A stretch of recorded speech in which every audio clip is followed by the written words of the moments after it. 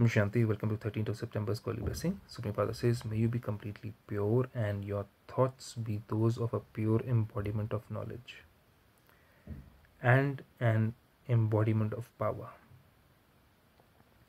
So in order to become equal to the Father, make your foundation of purity strong. To make a vow of celibacy as a foundation is a common thing. God is saying even in Brahma Kumaris, and even people who are out of Brahma Kumaris, they also follow the foundation of celibacy.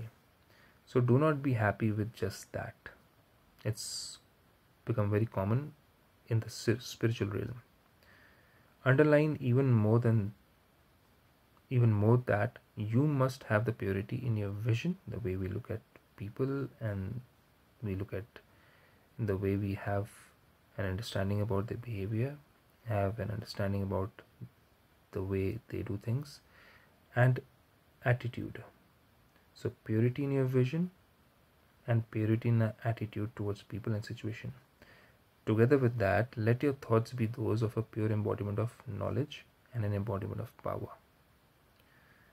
So I have to use or create thoughts during situations as an embodiment of knowledge. That means if some situation comes, I have to use the power of knowledge which God has given me to stabilize my mind, whether it's the point of drama, whether it's the point of nothing new, whether it's the point of being a forgiving soul, whether it's the point of being an ancestral soul, whether there's a point of being someone who's an embodiment of powers, like God says, like tolerance, patience, then adjustment with souls.